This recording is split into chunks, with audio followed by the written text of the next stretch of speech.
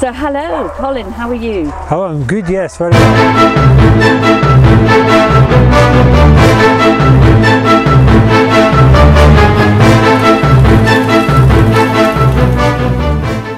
How was your trip here? Journey up was great, just under 3.5 hours.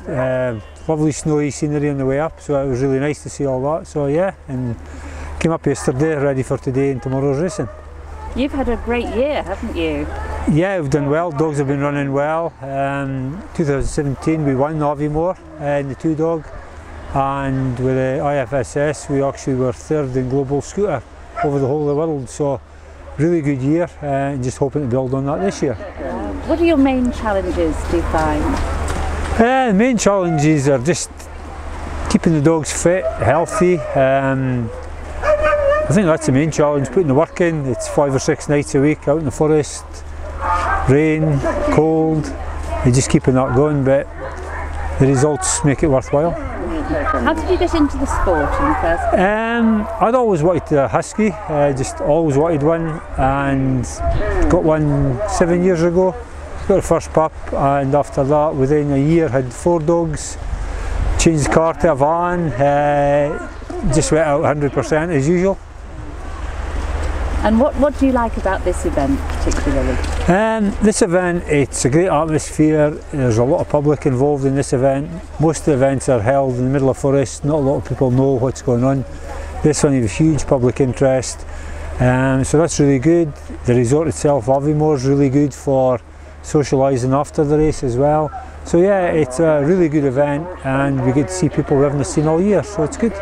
Yeah, we seem to get quite a good turnout of people coming to watch as well. Yeah, there'll be hundreds, if not thousands, of people on the course, and as you get into lunchtime, back lunchtime, it gets really busy. So that's great as well. Good to educate people on what the dogs can do, what these dogs should be doing. So that's really good. We can help promote the sport. Good day? Yes, it's been good. Dogs run well, so everybody back safe. So yeah, really good. Right. Yeah. How do you find your course? The course is really quite physical, a bit hard in places, but yeah, good fun, a good challenge for the dogs. So we've had a whole mix of weathers today, haven't we? Yes. Rain. It's Aviemore has 4 seasons in 1 hour, not 1 day at Aviemore, so turned a bit miserable now, but it's still been a good weekend, been really good fun. How does that affect the dogs? Dogs, it doesn't bother, they're fine. It's the humans that get wet and complain, the dogs just get on out there, they enjoy it. Yeah. So what are your main challenges, do you find? Main challenges really is getting access to courses, getting training facilities, that's the hardest part. The dogs themselves, they love training that much, they enjoy the racing.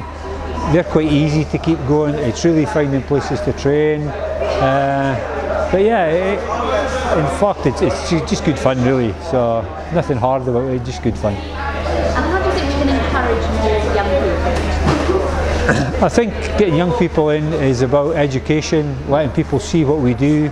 So we go to various events in our local area, do a show and tell with the dogs, do displays, so hopefully people can take their dogs and start doing the same thing, and then get into the sport side of it. So that's what we try and do. Have you got any handlers or dogs that you really admire? I think mine would be Mary Carter. She just makes it look so effortless. One command, the dogs take turns, and it's just so smooth. So for the people I've saw, I would say Mary Carter is the best that I've seen. And what about venues? Is there any particular courses that you like? I like Tensmuir in Fife, it's a really good course, lots of variation, and we were at Pembrey in South Wales a few weeks ago, and it was really good, lots of different terrain, and it was really good, dogs loved it, which is the main thing. Well, I'd like to say thank you very much and well done for this weekend. Look forward to seeing what happens next. That's great, thank you very much, I really enjoyed it, and thanks again to CSG, thank you.